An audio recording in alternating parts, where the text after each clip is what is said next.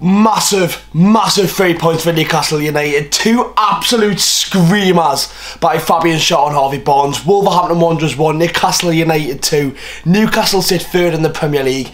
10 points from 12 in a really important away win. Our away form last season was why we struggled. Picking up 3 points like that was unbelievable, and honestly fair play to all the lads today. First half wasn't the best, but boy oh boy, two unbelievable strikes. Fabian Schar keeps a cool, calm, collected as always, and then Harvey Barnes comes off the bench. Should have started the game, came on at half time and changed it, and absolutely fair play, because the substitutes that came on changed that game. That came on, done extremely well. You've got Barnes and Sonali. I thought Willock done well when he came on. Lloyd Kelly came on and controlled the defence towards the end. Newcastle United have picked up a massive 3 points after the international break, and it's absolutely amazing to see.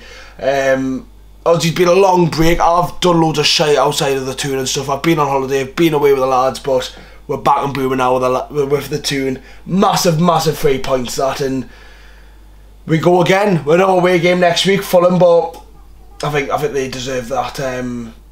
That 3 points, them 2 goals. If you're scoring 2 goals like that in a game, you 100% deserve the 3 points. An unbelievable victory. Wolves to not win a game this season. Tonali came on, changed the game. Has to start against Fulham next week.